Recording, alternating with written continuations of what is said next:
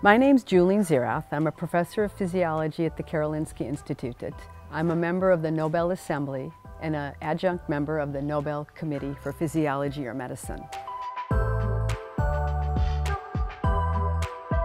This year, over 400 individuals were nominated for the Nobel Prize in Physiology or Medicine. And pretty much every year, about 25% of the candidates that have been nominated are individuals who've never been nominated before.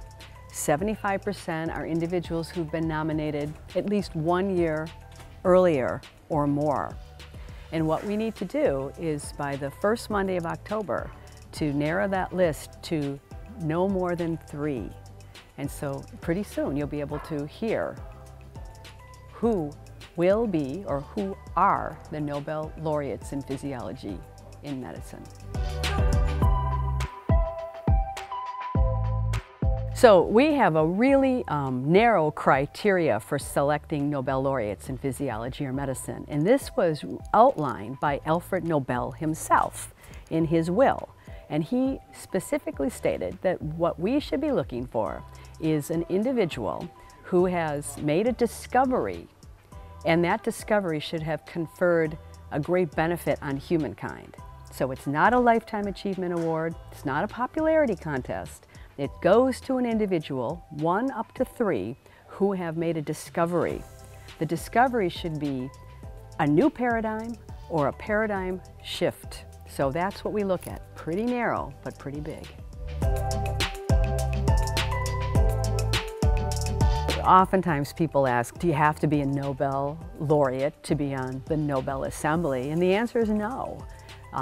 The requirement is that you're a professor at the Karolinska Institute and that you are working actively in the fields of physiology or medicine. But there's no requirement that to select a Nobel laureate, you need to be a laureate. I think one of the most exciting parts of the whole year for me in the work around the Nobel Prize is when we finally select the candidates and we have the chance to really reveal that information to the whole world.